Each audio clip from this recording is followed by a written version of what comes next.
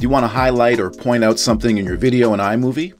Maybe you've recorded a screen tutorial in QuickTime Player and want to draw attention to something in the interface. Or maybe you're editing an instructional video and want to point out an important detail in your B-roll. Well, whatever it is, I'm going to show you a simple Apple Keynote hack that makes highlighting anything in your iMovie project incredibly easy. The best part? You just need to set this up once and then you can reuse it over and over again. Let's jump in. All right, this is a Keynote hack, so we'll start here in Apple Keynote. I'll create a new project using the basic black theme. I'll hit Create, and I get the default slide. I'll select and delete all the default text on the slide. All right, we have a blank slide. I'm going to duplicate this slide a few times by selecting it here in the slide navigator and then hitting Command-C and then Command-V on my keyboard to copy it. I'll do that a couple times. All right, I got a few copies there. I'm going to go back and select this first slide. So what we're going to do here in Keynote is create a series of annotation or call-out graphics that we'll use in iMovie to highlight parts of our video. All right, so with this first slide selected, I'll go up to Keynote's top toolbar and select the Shape button. And for our first callout graphic, I'm going to select a circle.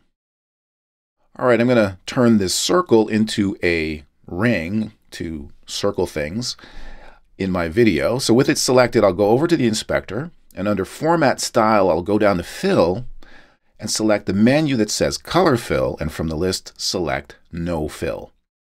Now, I just have the outline of the circle. So still in the inspector, I'll go down to Border, and from the menu that says No Border, I'll select Line, and my circle disappears. It's still there, it's just that the line is black and the slide background is black, so can't see anything. So I'll select the color ball right here, the color picker, and up comes the color selector. I'll select this lemon yellow for the line color. I find that yellow pops pretty well on screen. I'm going to increase the thickness of the line by entering a new value in this point settings. I'll change it from 5 to 120 points and hit return. Now I'm going to make my circle bigger by clicking and dragging on these corner points. I'm going to hold down the Shift key on my keyboard to constrain the circle to a circle. And I'll make it almost as big as the slide. I don't want to cut any of it off, so make sure it doesn't go outside of the slide here. All right, that looks good. So that is our first callout graphic, a circle, or a ring, I guess. The next callout graphic is going to be a variation of this circle. So I'll just right-click on the circle slide, and from the menu, select Duplicate, and I get another slide with a circle. So with that second slide selected in the slide navigator, I'll click on the circle to select it. Then I'm going to drag out these side points on the bounding box until my circle is an oval that covers the slide. All right, there we go. All right, I'm going to quickly create a square and a rectangle callout graphic using the same methods.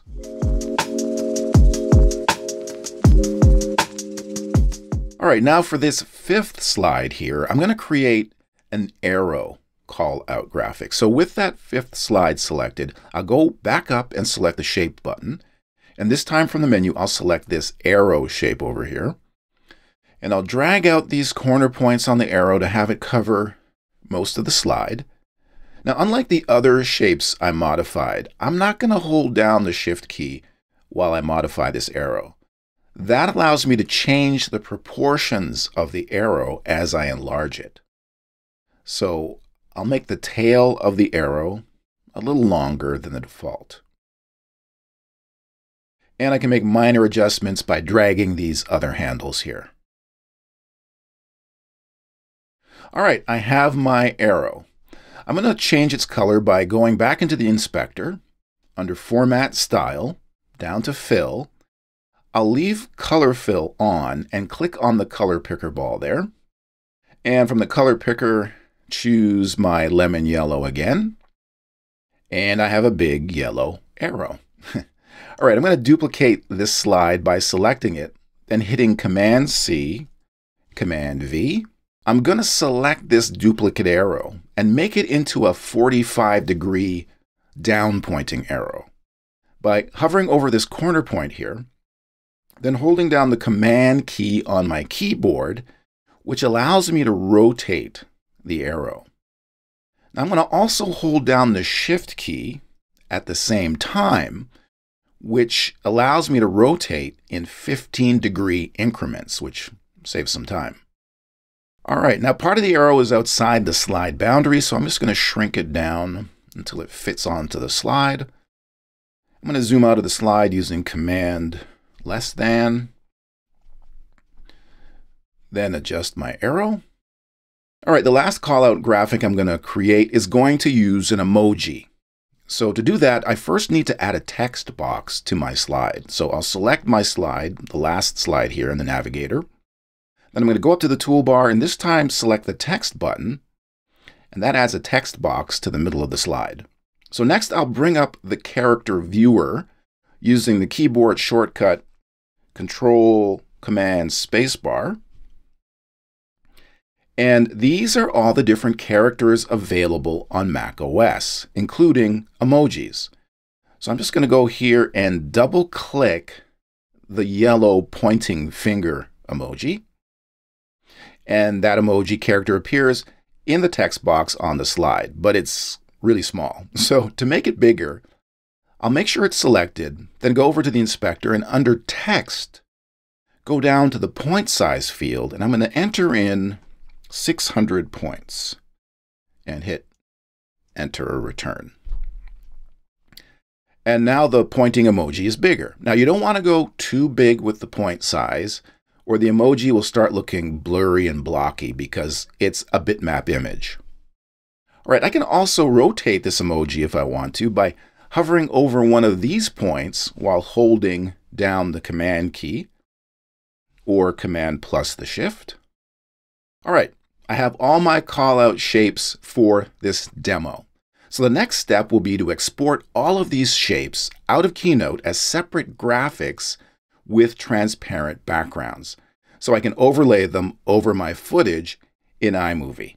But before we get to that, if you're finding this tutorial helpful, go ahead and hit that like button. It really helps the channel. And if you want more Mac video editing tutorials and hacks and tricks like this, make sure you're subscribed so you don't miss the next one. All right, let's get back to it. All right, to export these shapes as overlay graphics with transparent backgrounds, I need to execute one very important step. I need to make all of the backgrounds of these slides transparent. So I'll select all of my slides here in the navigator. Then I'll go over to the inspector, and under the slide properties, I'll go down to the background section. And where it says Current Fill, I'll select the menu that says Color Fill, and from the choices, select No Fill.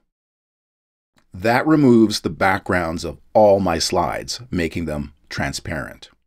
All right, now I can export all these slides as graphics. So to do that, I'll go up to Keynote's top menu and select File, Export to Images. And in the export settings, I'll leave slides set to all because I want to export all of my slides, all of these graphics. So I'll leave format as PNG because PNG files can have transparency. But I will make sure export with transparent backgrounds is checked. Very important. Or if I don't have that checked, my graphics will not have transparent backgrounds, which is what I want. All right, I'll hit Save. I'll find a location, name the folder for the exported files, and hit Export. And I'll see you over in iMovie. All right, so here we are in iMovie, and I have this project open with some example clips on the timeline. I'm just going to bring over the Finder here so you can see the callout graphics I exported out of Keynote. Keynote creates a folder with the file name that you enter on export and places all of the exported graphics or slides into that folder. So you can see all of them here. All right, I'm going to select all of these PNG graphic files and drag and drop them into the Clips event in my iMovie project. And iMovie imports the files. All right, now all I have to do is grab the callout graphic that I want to use. So I'm going to use this down angle arrow as an example, and I'm going to place it on the overlay track above the footage that I want to highlight. And there it is. Now, of course, that's not what I'm going for. I want to be able to place the arrow where I want to over my footage. Right now, it takes up the whole screen. So with the arrow graphic selected, I'll go up to the toolbar above the viewer and select the Video Overlay Settings button. And from the menu over here that says Cutaway, I'll select Picture in Picture. And my arrow shrinks down, and I can click and drag on it to move it around the frame. I can also change its size by clicking and dragging on these corner handles. Now, there are a few tricks I want to show you for adjusting your picture-in-picture graphic. This also works for picture-in-picture videos, by the way. All right, if you hold down the Shift key on your keyboard while dragging on these points, you can distort the object. All right, I'll hit Command Z or Command Z on my keyboard to undo that. Now, if you hold down the Option key on your keyboard while dragging on these points, you can scale the object from its center. You can also do something else. While holding down the Option key, if I drag up or down, I actually flip the object horizontally. Likewise, if I drag left or right, I flip the object vertically. So I can make this one arrow I made in Keynote point in 4 different directions. Now, if you need to start over, just go over here and hit the Reset button, and the object will go back to its default size, and you can resize it again. Now, the other cool thing about picture-in-picture mode is that it comes with a default dissolve transition, as you can see. So your callout graphic comes on smoothly, which looks more professional. Now, you can adjust the dissolve duration up here in this field beside dissolve. Or you can adjust it directly on the picture-in-picture clip down here on the timeline by clicking and dragging on these little blue handles. And you can reuse these callout graphics in other iMovie projects by simply copying and pasting them. Now, you're probably going to need to play around a little bit with the size and orientation of your specific callout graphics in Keynote, depending on your specific project. But as you saw, creating them is super quick. Now, if you want to take your highlight or callout graphics to the next level by animating them right inside of iMovie, I've got you covered with this video right here. Thanks for watching, and I'll see you in the next one.